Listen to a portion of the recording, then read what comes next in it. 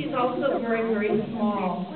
Working the very small cats, believe it or not, is actually more difficult than working the very big cats.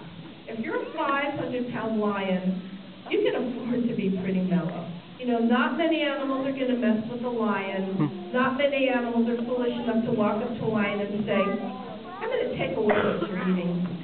But when you're a very little cat, coming out in the open is scary because there's a lot of bigger things out there that are going to take you down.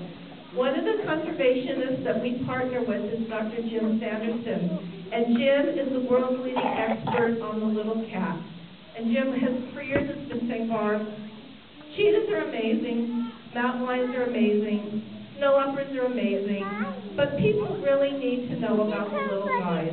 Most of you have never heard of a flat-headed cat, an Andean mountain cat, a Pallas cat, a Pampas cat, a Chinese mountain cat, a fishing cat.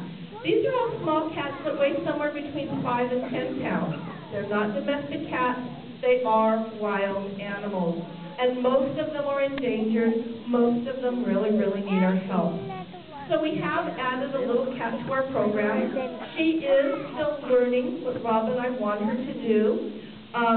She is occasionally fairly nervous when she comes out, but she's also extremely nosy. So what we've been asking her to do is, as you see her crate is on the table, she will come out, she'll go back in, she'll come out. We're teaching her that Rob and I are not going to let anything bad happen to her, that coming to do the shows is a fun thing and she doesn't have to be nervous. So just kind of please bear with us patiently. She will come out. Her name is Laurani, and she is called a Geoffrey's cat. The Geoffrey's cat is a little cat that's found in South America. Okay.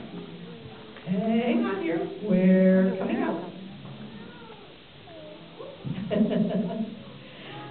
Full grown, this cat is going to weigh a whopping 6 pounds. She is found in Brazil, Argentina, Chile, Uruguay, Paraguay. They're not found in the rainforest. She will come back out. She's so nosy, she just can't stand it. They're not found in the rainforest like the ocelot is, but she definitely wants to be in the chaparral, where there is brush, where there are leaves to hide under, because if you think about it, being out in the open, a large monitor lizard is going to kill her, a large snake is going to kill her, a monkey, a puma, a jaguar. So she definitely wants to have places where she can hide. Because she's small, this cat eats